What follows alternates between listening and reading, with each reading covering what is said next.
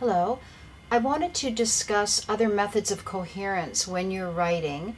My last series of videos on coherence did discuss other methods of using coherence in your writing, and that was on how the importance of writing paragraphs using some sort of order.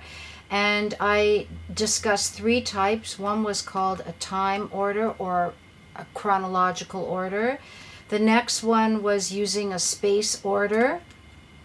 And the third, was called order of importance. And I introduced in the website a video on each, and they are important videos to review in order to include some sort of logical order in your writing to keep your reader focused.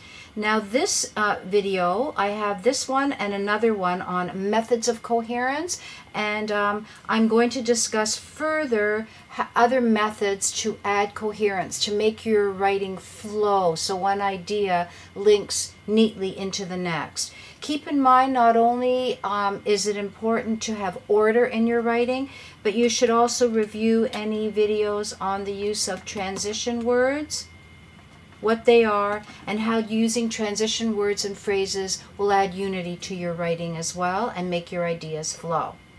So if you would like to follow along with me, I am going to teach you other methods of coherence that you can use in your writing to make your ideas flow. So keep in mind, when a paragraph is coherent, the sentences will all flow smoothly into each other so that it makes one nice written unit, one nice piece of writing. And it's important for writers to revise or proofread your written work so that you're sure that all your ideas do flow and that your reader understands what you have written. So here are some other pointers on ideas of how to add coherence to your writing. And I've also tried, wherever possible, to give you examples or link you to other videos in my website to help you. The first example is a good idea is to repeat keywords and ideas. What that means is, if you use this technique, it will keep your reader focused on your ideas, and you'll maintain a thread that keeps your paragraph or your essay linked and flowing smoothly. So it's a good idea within your paragraph or your writing to repeat a key word or a key idea. Now, you don't want to become too repetitive. It's important. You don't want to keep using the same word over and over again, but you do want to have some thread, some flow in your writing without becoming too repetitive. Now, if you're using the same word over and over again, then your work becomes boring. But you need to have some kind of a thread. So if you're talking about what your goals are, you don't want to keep repeating the same word, my goal is, another goal of mine is, but you want to keep the same thread. So you could look a word up in a thesaurus or a dictionary, and instead of saying my goal, you could say my aim, what I want in the future, my future desires, etc. So keep this in mind, that you should try to repeat some keywords or ideas in your writing. Another point is you should have pronoun references in your writing. What that means is you should try to replace your nouns with pronouns, so you're not always repeating the same words. In other words, you don't want to keep repeating the same person's name, John, John, John, John. You could say instead, you could use a pronoun, like say he. This maintains your focus, and it'll also add variety to your word choice. Words like that, these, those, and this will help to connect your ideas within a paragraph. So those are other words you can use: that, these, those, and this. Now, I've also linked you here to a video on pronoun antecedent agreement, and there are lots of rules and explanations in that video that will also help you with using pronouns and pronoun references to keep your paragraph or your writing coherent. A third idea that I believe is important is to use synonyms. Now, synonyms are words that mean the same, but you're using, instead of the same word, you're looking it up in the dictionary, and you're using another word that means the same as the original word that you used. You use a synonym if you don't want to keep repeating the same word over and over again, or you don't want to use a pronoun. So a synonym is a word or a phrase that means exactly or nearly the same as another word or phrase. So you're not becoming repetitive, you're using another word that means the same or close to the same as what you're saying. Using synonyms will vary your language, but at the same time, it will convey the same thoughts in your writing. So what I suggest is that you consult a dictionary or a thesaurus and you find a correct synonym to add variety to your writing so you're not repetitive. For example, a synonym for the word small would be little or petite. So instead of using the same word over and over again, you could change it from small to little to petite, etc. A synonym for damp, rather than being repetitive, could be moist. A synonym for clear, if you're being clear in your views, you'd be vivid. So get in the habit of using a thesaurus or a dictionary to come up with a different word to vary your diction or word choice. Another method that I've included that would help in adding some variety to your writing as well as adding coherence is using parallel structure. Writing your sentences in parallel format reinforces the unity of your ideas. Now let me explain what this means. Parallel structure adds balance and it also adds emphasis to your writing, so it helps to unify your thoughts and it also maintains your focus in your writing so you don't lose your reader. Now I have included a video in this website called Parallel Structure or Parallelism, which will further explain these rules. I've given you one example, but if you follow parallel structure, you are adding coherence to your writing, balance to your writing, and it makes your ideas flow and your reader will understand you. Here's one example that I've included.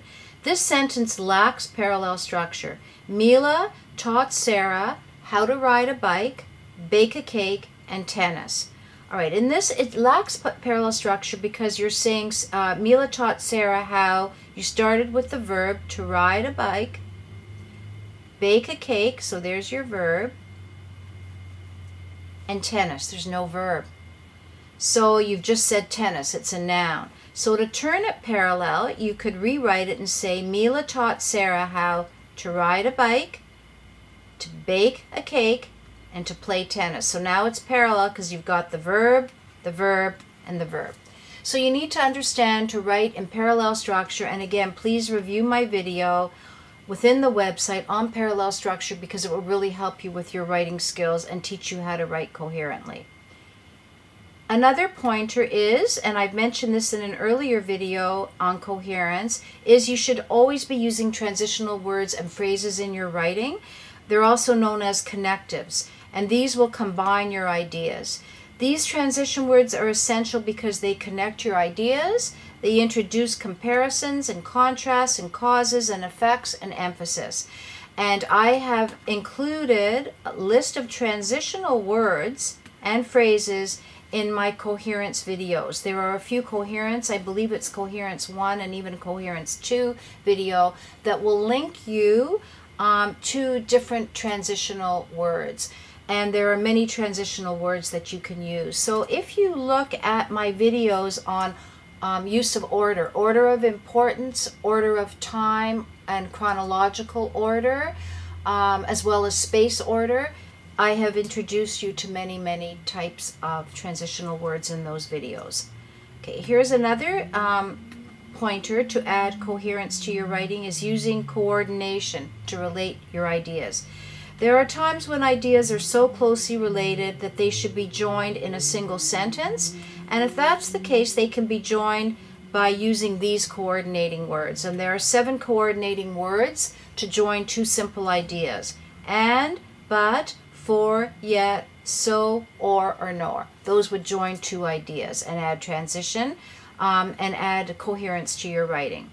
Here's an example of coordination in this sentence. I arrived at work late, so I missed the business meeting. So you're joining 2 ideas using a coordinating word, and that's adding coherence to your writing.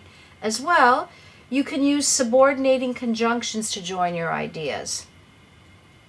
Some examples of subordinating conjunctions are these words: although, unless, whereas, in order that, should be a comma, because, before, or so that. And I've included an example of a using coordination. He will miss the meeting because he missed the bus. So there is a use of a subordinating word to join ideas and keep your reader focused. You can also use something called conjunctive adverbs and connecting phrases to link your ideas, and I've given you some examples here.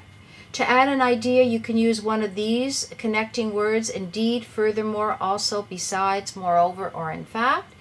To show an alternative, you can use these words, on the other hand, at the same time. If you're contrasting two things, showing differences, you can use these words: still, yet, however, nonetheless. These are all connecting words. And to demonstrate a result, you can say therefore, hence, or consequently. And I've included an example of a sentence using a conjunctive adverb. He was late for work. Consequently, he missed the business meeting. If you're using a conjunctive adverb to join two complete ideas, you have to put the semicolon before the conjunctive adverb and the comma after. And there are many, many conjunctive adverbs that can be used. And I've said here, for a detailed list of conjunctions as well as rules on the use of coordinating and subordinating words, I suggest you review the video in my website called Conjunctions, Subordinating, and Coordinating Words. And I've outlined all this, and it will be a great help to you, not only in joining ideas within a paragraph, but also helping you with sentence structure. And moving along with more examples of how to add coherence is you want to maintain consistency in your writing. Any inconsistencies makes it difficult for the reader to follow the development of your ideas. And this occurs when the writer shifts in number, person, or in verb tense. So let me explain what I mean here by shift in number.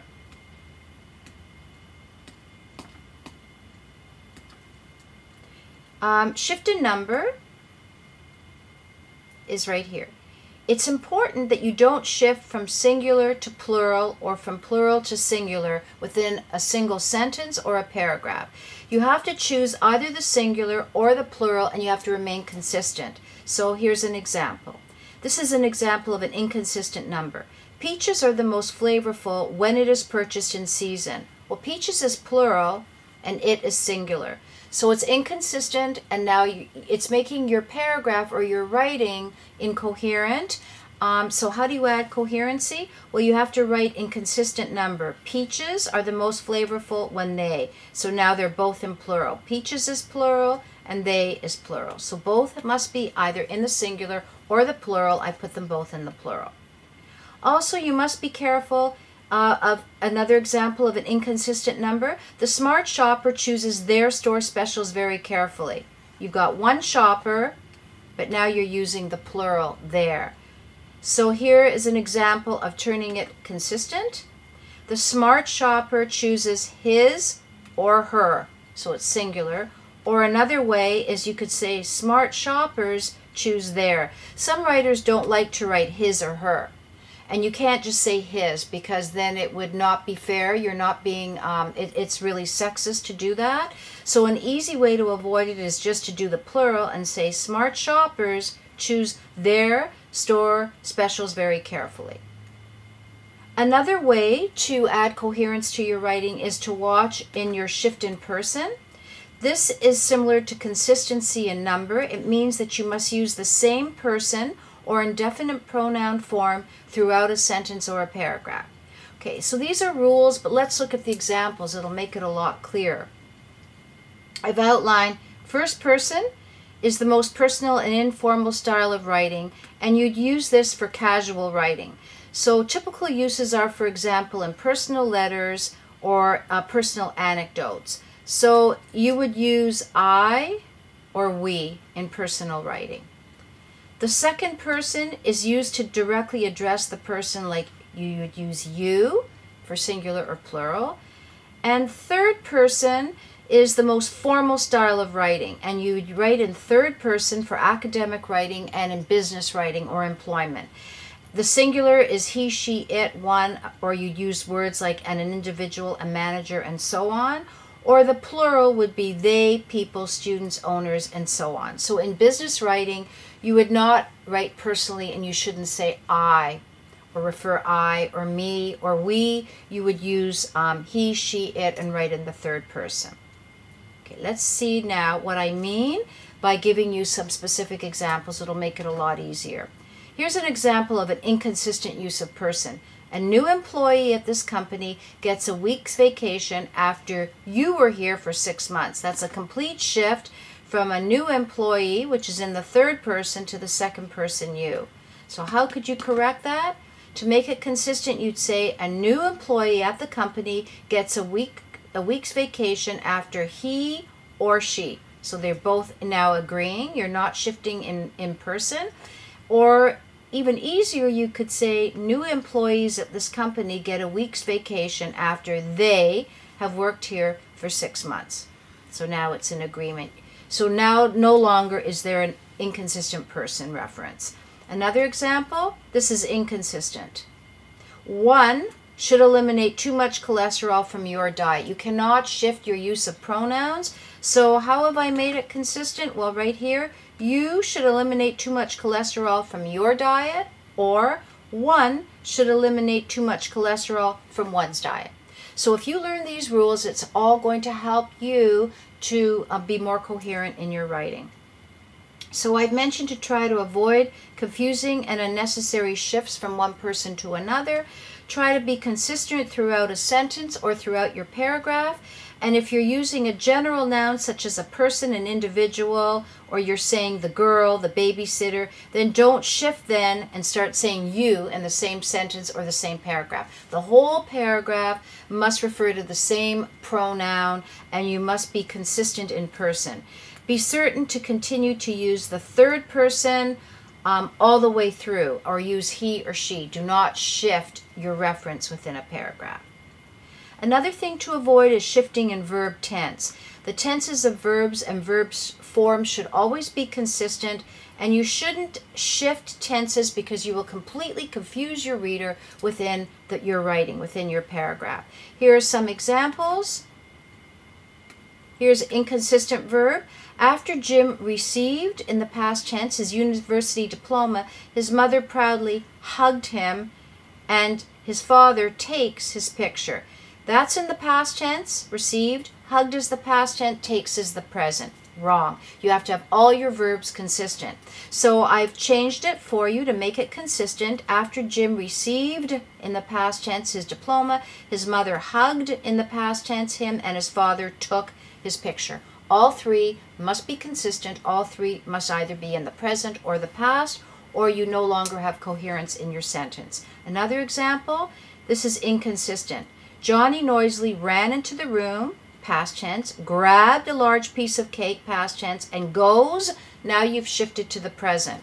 So how do I make this consistent? Well, let's take a look. Johnny noisily ran into the room, past. He grabbed in the past a large piece of cake from the platter, and now he went back outside to play with his friends.